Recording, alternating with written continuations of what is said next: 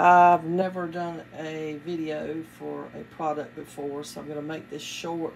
I'm a long-time canner of the big American canners, and my husband bought this for me this year. I was a little leery of it because I can meat, but this is I've used the water bath, and I've also used the high pressure canner. I canned this chicken this week, and I water bath some tomato sauce. It works beautifully. It's really self-explanatory. When you water bath, you just put it in, you make sure you lock it.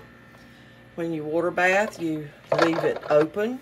That's open for, you know, leaving it so it's not airtight. And when you high pressure can, this is what was intimidating. It's as simple as just leaving this open to start with. You press high, whatever you're canning, you find out whatever you're canning.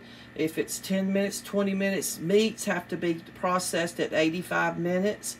You just hit high, you put in the time, it'll start counting. You press start, it starts counting down, it builds up pressure. It'll beep when it tells you it's time to put on the airtight. You hit airtight, it releases. It takes about 10 minutes for that to happen, but it takes about 30 minutes for it to build up pressure. Works beautifully.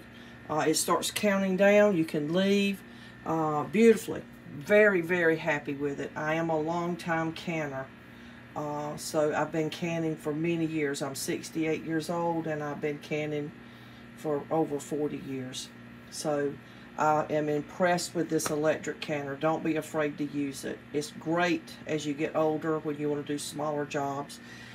Can this chicken beautifully at the high pressure, and the tomato sauce in my water bath. Wonderful product.